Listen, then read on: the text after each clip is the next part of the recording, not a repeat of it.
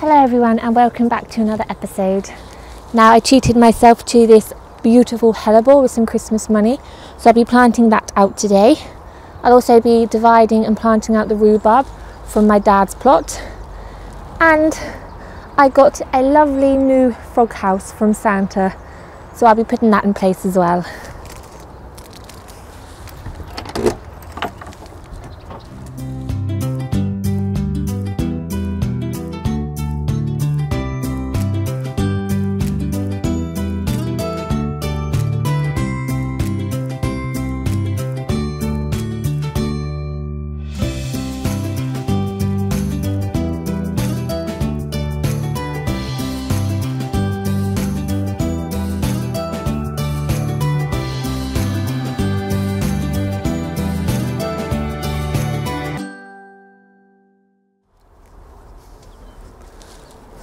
So Christmas is over, and I really hope you all had a fantastic time.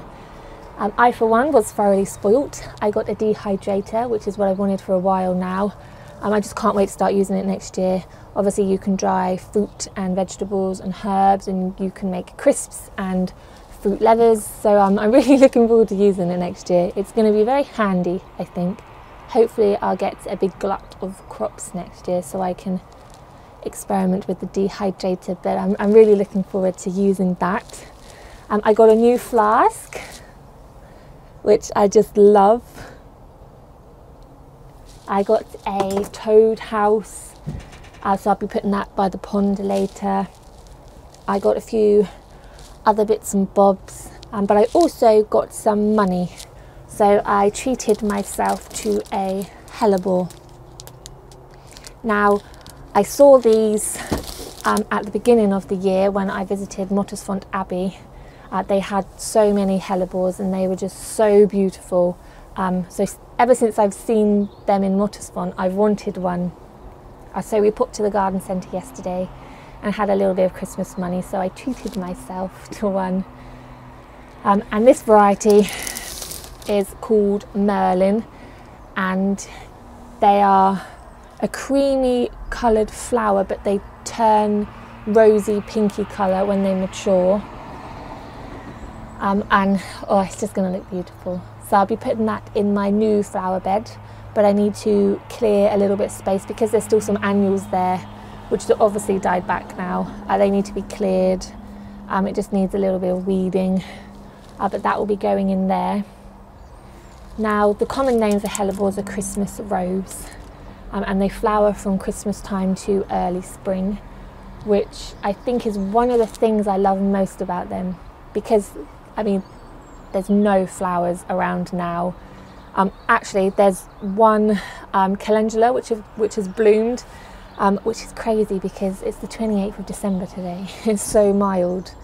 So the hellebore will bring a little bit of prettiness to the plot in the winter. Now this one grows to about 40 centimetres in height and about 60 centimetres in spread, which is quite big. But the good thing about the hellebores is that they are hardy, herbaceous perennial, and they're evergreen, so there won't ever be an empty gap there, which is just perfect. They are the ideal flower. So yes, I will be putting that in today. The whole point of this trip up the allotment today is to sort the new flower bed out, because the hellebore will be going in there. I'll also be putting some rhubarb in there, which was left over from my dad's plot. So yeah, the main focus is going to be that area there, because I am heading off to Wales tomorrow for the new year, which I'm really excited about. But obviously because I got this hellebore yesterday, I wanted to get up here and plant it out and get the rhubarb crown in, because now's the ideal time to do it. So yeah, I wanted to do all that before I went away. So the first things first, I'm going to get that hellebore in, but need to clear a little bit of space first.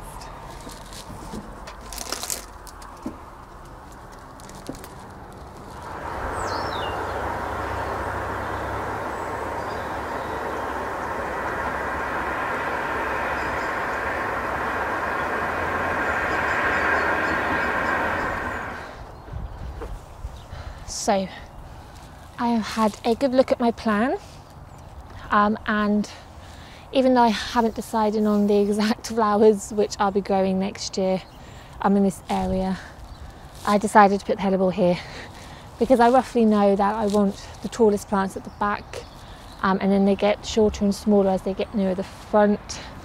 I know that this area here is going to be mainly tall plants. There's obviously a globe artichoke behind me. There's like things like verbena and euphorbia, and oxeye daisies dotted around still. But I think this is going to be a nice space for the hellebore. There's enough room at the back to put like a hollyhock or something tall there, and then there's enough room at the front to put something shorter. But no, this is perfect. So I've just dug a hole big enough for the pot. Now the variety which I've chosen is called Merlin, and it grows to about 40 centimetres in height and about 60 centimetres in spread, so it grows fairly big, but like I said, it's a hardy herbaceous perennial and it's evergreen, so it's not going to leave a huge gap in the border like a few of the annuals will next year. Now these flowers are beautiful creamy colour, and they will turn a beautiful rosy pinky colour as they mature. So they flower from January to about early spring, and the common name is called Christmas rose because a few varieties will come out in time for Christmas. Now I've dug a hole big enough for the pot.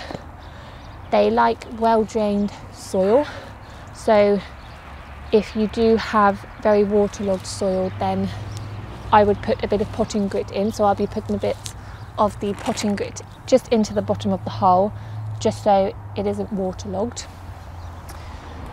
Now they are very easy to look after. The only thing I would suggest to do is to remove any of the old and dead leaves when the blooms start to appear, when the buds appear.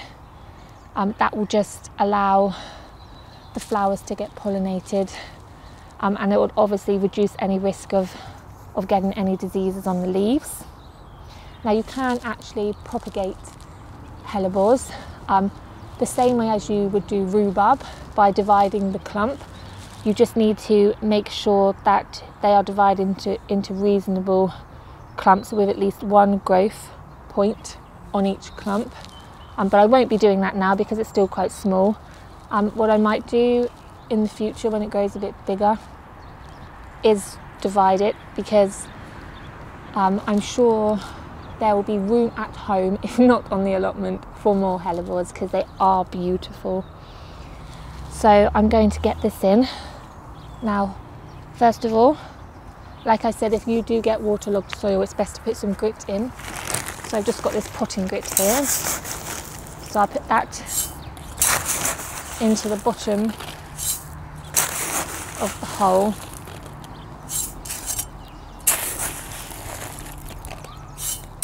Now I've also got some compost here from over my dad's plot, so I'll put some of that in as well on top of the grit.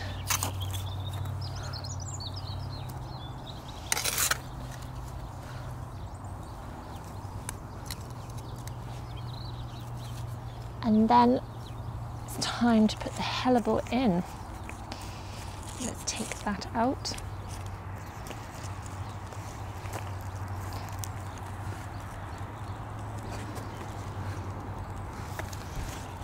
It's very pot bound, so I'll just loosen it up a little bit because I don't want to damage the roots. Very pot bound. I'm glad that I decided to get this in before I went off to Wales. So I'm just going to lightly loosen some of the roots. Very, very gently. And that is perfect. So I'll just backfill the hole.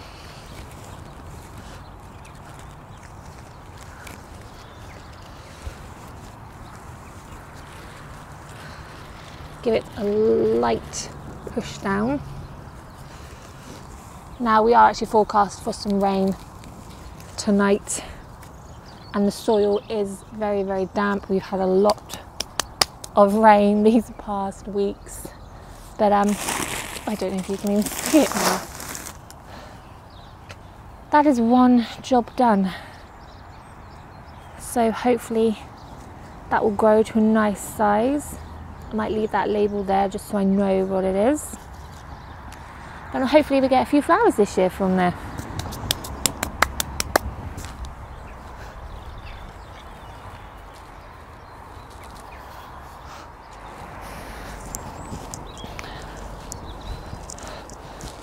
So, when my dad was sorting out his new raised rhubarb bed, he found out that he had a few crowns too many.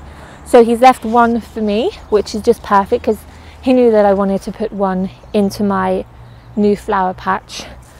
Now, what I'm going to do is I'm actually going to divide this crown because there's about 4 growing points on there.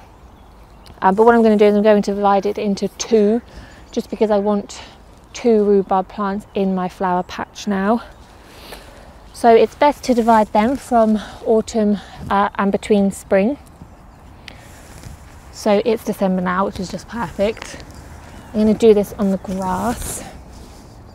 Now, all you need to do is get a spade and divide the rhubarb. Now, you do need to make sure that each new clump has at least 1 growing point on there. So this one actually has about 4, but what I'm going to do is I'm just going to cut it right down the middle there. Now it's best to divide your rhubarb once every 5 years, especially when the rhubarb becomes weak or overcrowded. So let's just divide this here.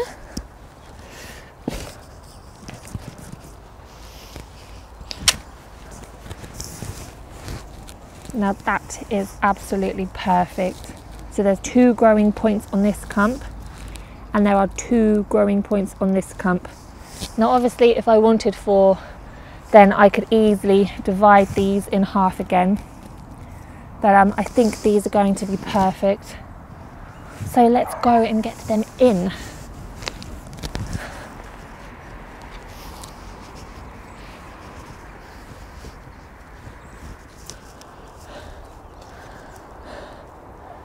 So the rhubarbs will be going here.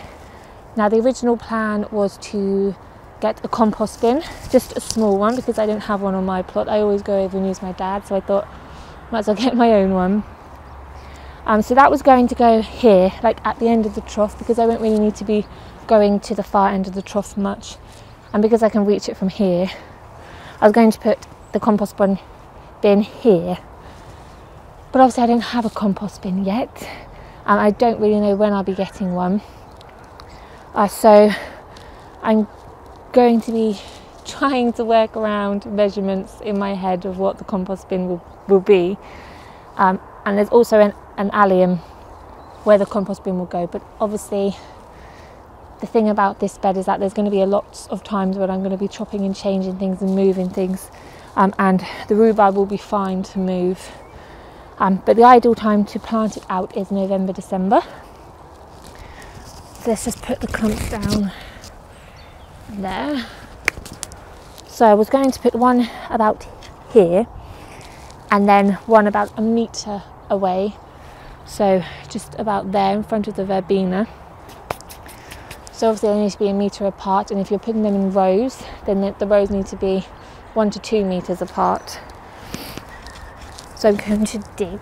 Actually, I'll do the other one first, that makes sense. I'm trying not to step on the wildflower mix that I put down a couple of months ago, which is growing really well.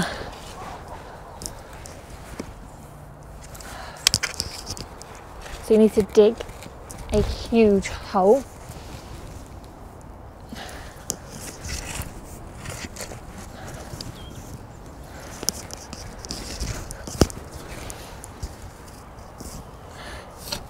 Big enough for the roots of the rhubarb. Now the bits that I actually cut aren't that big, so obviously you dig the hole to the size of the rhubarb, which you have. Now I'll be putting a bit of compost into the bottom of the hole, just to give it a little bit of helping hand.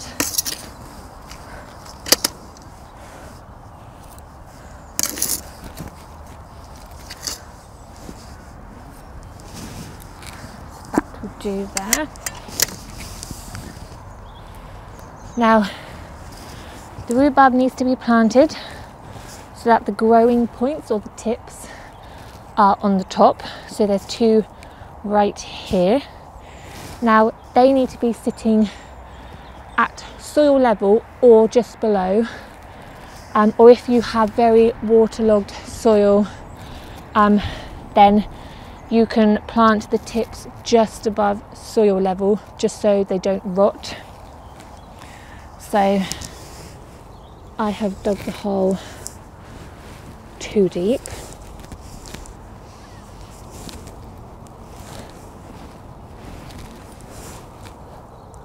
So that's about right there.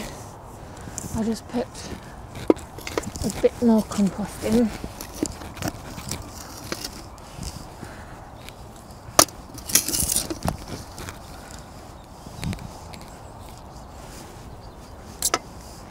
So the growing tips need to be at the top,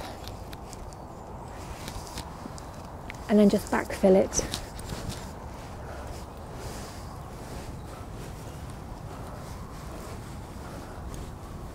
So there's still one tip there. I can just see it. So I will just slightly cover that. So that is 1. So I'll do the next one here. So it's about 1 meter apart. Now if you find that you divide your rhubarb but you don't have time to put it out straight away, then you can wrap it in a damp sack material until you can actually get it out. But it is always best to do it straight away, obviously. So I won't do this one as deep. A bit of compost in the bottom.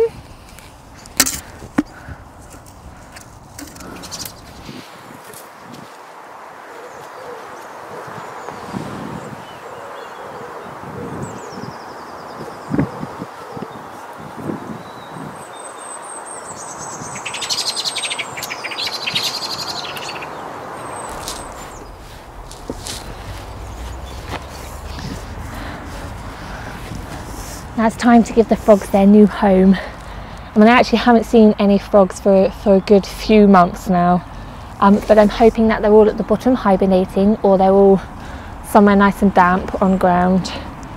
But I really am hoping for some frog spawn next year.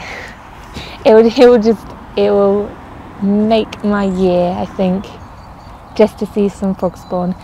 And there's more than enough frogs there now. In one go I counted 9 heads in the water, so there's more than enough frogs to create some frog spawn. Hopefully anyway, but no, that would be really nice. So I got them a new house. I got it for Christmas, but it's actually also available on our shop, lavenderandleeks.co.uk. I think it's so cute. And it's green, so it blends in with all the shrubbery as well. It actually says toad house on the top, but I've never seen a toad here, so we will just call it a frog house for the frog's sake. And it has toads of frogs around the edge and jumping over the doorway as well. So I'm going to put this just in front of the ramp and by the Karoo evergreen there. And hopefully they'll like it. I really like it, so that's one thing. But yeah, I am hoping that this area here will be more productive next year. It wasn't a really good year overall for me, but I wasn't happy with the pond area as much as I was last year. So hopefully over the next few weeks I'm going to sit down and plan and order seeds, and yeah, hopefully next year this area will look a bit better. But for now the frogs are sorted, and I've got the rhubarb in, which is great because that's been on the job list for a good few months. The rhubarb's in, the hellebores in, so I can go off to Wales tomorrow knowing that I've done the things on my list. So yeah, I'm spending the new year in Wales and I can't wait. So I'm happy, the frogs are happy, and I just want to wish everyone a wonderful new year. Thank you for watching, and I will see you all in 2016.